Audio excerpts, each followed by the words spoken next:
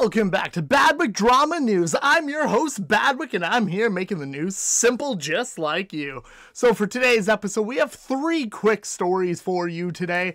But before we get into that, why don't you hit that like button if you enjoy the content you see? Subscribe if you want to keep up with frequent videos. And comment down below your thoughts on the stories we are talking about today. So for today's episode, we're going to be talking about JiDion and how he went back on his word.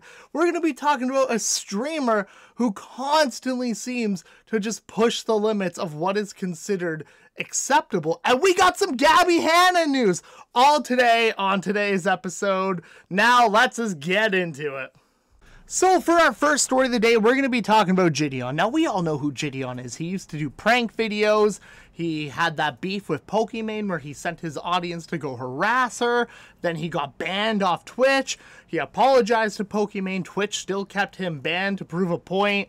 Then he decided to leave streaming, and then he returned as a very devoted Christian, and he streamed and made YouTube videos based on Christianity. Then he announced that he was returning to streaming. However, he wasn't going to be doing the prank videos anymore. So now, recently, JiDion has created a Kick account, which is ironic because JiDion was one of the people who originally were critical of Kick, saying that no one's going to go over to Kick, which is ironic because there was a fair amount of streamers that were mostly known for streaming on Twitch and YouTube that said Kick was going to fail. Now we have seen a large portion of those streamers streaming on Kick. And I want to know your thoughts on this. Do you think he's just jumping bandwagon because everyone hates Twitch right now? Or do you think he's actually going to make it on Kick? I know he's done some collaborations with Aiden Ross recently and some debates, I suppose. So maybe that's part of it. Maybe Aiden signed JiDion on Kick. It's hard to say, but everyone just noticed that he made a Kick account recently. Let me know what you think about this quick story in the comments down below, and let's move on to the next one.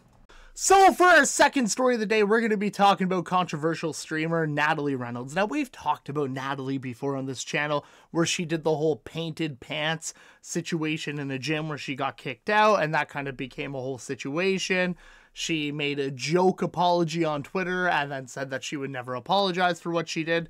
That Natalie Reynolds. And to be honest, she's killing it on Kick with her views, and she is grinding out content. However, her most recent IRL stream has had some people talking on if this is truly appropriate for streaming. Now, I want to show you guys the clip first. Let's show the clip.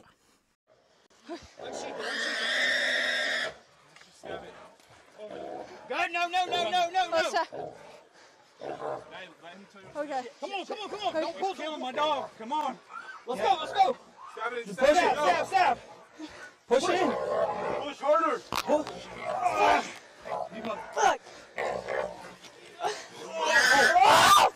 Holy shit. Get back. Holy shit. Holy fuck. Oh. So as you can see from that clip, it showcased Natalie Reynolds killing a boar with a spear on stream. Now this clip has caused a lot of conversation of what is acceptable for IRL streaming. On one hand, you have people defending the situation, saying this is hunting, she's not wasting the food, she kept the food, they ate it, so on and so forth. So nothing has gone to waste. She just streamed it. And to be honest, a lot of people are arguing this is how you get your food realistically. And if it's uncomfortable, don't watch it. Then you have the other side of it claiming that this is unnecessary animal cruelty for entertainment purposes. She is just doing this for clout. She is making a joke about killing a living creature and all that sort of thing. However, the story continues on when she posted a photo on Twitter last night of her killing a hyena. Apparently, she shot this hyena and claims to have fed a local tribe for a week with it. Now, that pissed a lot of people off because they're claiming now that she is a person of privilege, abusing it just to, you know, kill animals and sport hunting and that sort of stuff.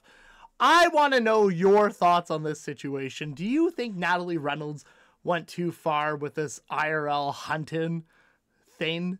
Or do you think this is just honestly harmless and just content? Let me know what you think down in the comments. Move on to the next story. So I butchered the transition of that last clip.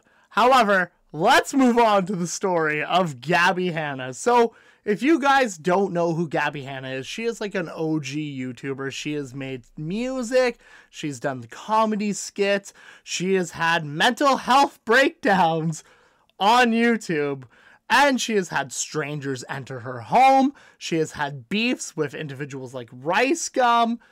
This girl has done it all. However, she disappeared, and no one knew where she was until recently. And I want to show you guys the clip that has surfaced of Gabbie Hanna. The real secret to meeting your fitness goals? Cardio? Sure, that's a part of it. Strength? Okay. Also a part of it. Don't make fun of my push-ups. But the real secret, the thing that's going to ensure you meet your goals? Consistency. Consistency. Consistency. And you want to know the #1 secret to consistency? Fun. Your workout doesn't have to be boring. It can be as fun as a night out dancing with your friends. And it should be. My name's Gabbie and I'm your new instructor at the Lawrence County YMCA. I can't even tell my thighs are burning because I'm having so much fun and looking so good doing it. Am I dancing or am I swimming my weights? Take part in our 3 new dance-inspired fitness classes. No dance experience required. All fitness levels encouraged. Looking good all starts with feeling good. Come take a class today and thank yourself tomorrow. So as you can see from that clip, Gabbie Hanna is teaching fitness classes at a YMCA. And to be honest, I'm not a big fan of Gabbie Hanna. Actually, Gabbie Hanna was the first individual to get me suspended off of Twitter because I referred to her as a butterface. Fun fact. Now, it is nice to see Gabbie Hanna looking actually happy in this. And I'm going to give her credit. She does look happy and she looks like she's really enjoying what she's doing compared to all this like YouTube drama and stuff that has caused her mental health breakdowns. So I actually am in full support of Gabbie Hanna doing this. And I actually just want to wish her the best in this. And I'm also curious to follow how far this goes because who knows where it'll go because it's Gabbie Hanna. We might have like a story in a week about how this all crashes and burns, or we might have a real success story with this. So who knows? I want to know what you guys predict for the future Gabbie Hanna. So comment down below in the comments on if you think she is going to do well with this venture or if this is just going to be another dumpster fire that we're going to be talking about. However, I want to say thank you so much for watching this episode of Badwick Drama News. Make sure you like to help support the channel, subscribe if you want to see more, and comment down below what you think of the show. And I know, you know what, today's episode was actually hard to film. I don't know why I had so much hiccups while talking today, but thank you for making it through it today.